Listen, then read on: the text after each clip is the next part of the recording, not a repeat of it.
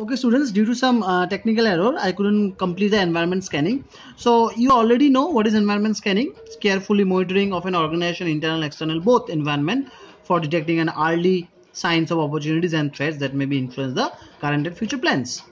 So I'm coming to the importances of environment. Okay, now what are the various importance which is needed in your opportunity spotting or business ideas?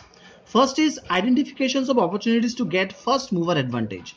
Remember, I have already discussed these things, that if you come up with some new thing, you can charge any price because there will be no competitors. So you will get the first mover advantage.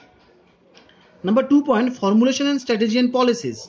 So if you already know what are the various internal and external environment, suppose what political issues are now going on, so depending upon that you can easily take a decision about your business. Next, number 3, stepping useful resources.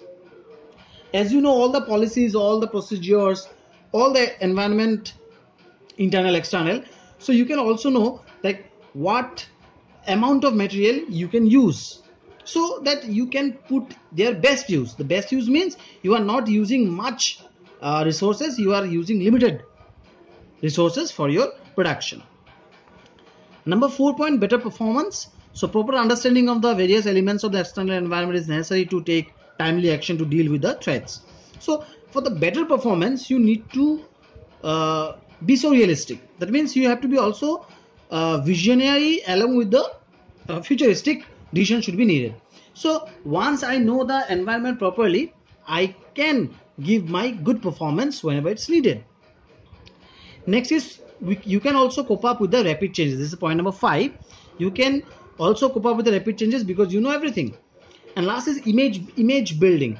So if you have already done the environment scanning, people know that you have done the research, etc.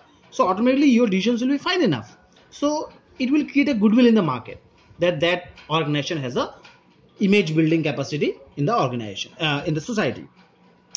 Now you can see SWOT analysis. I won't tell you much. I have given lots of definition about the SWOT analysis.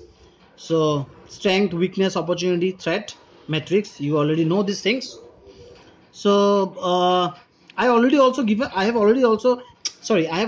also given you the various examples of strength, weakness, opportunity, threat. Remember, I have given the threats example is competitors. So SWOT metric doesn't have anything to tell you more. In my next video, I will discuss about the environment factors that you all already know: micro environment and macro environment. Okay, so interface, you can also see spotting an opportunity, environment scanning, identification of service, and starting a project. It's same as like today I have started the problems and needs of the environment. It's the same thing. So in the next video, I will basically discuss about the various business environment, micro, macro forces both.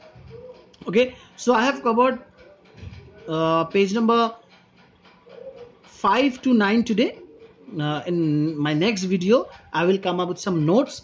Please go through the things properly in your book. Take help from my videos, and time by time I will also upload some notes. Okay, so please attend the classes properly. Whatever the instruction will be given from your school, please follow it strictly. I will also give you some homework. If you will have any problem in future, our TIC will inform you how to connect your subject teacher regarding your feedback things. Okay, thank you.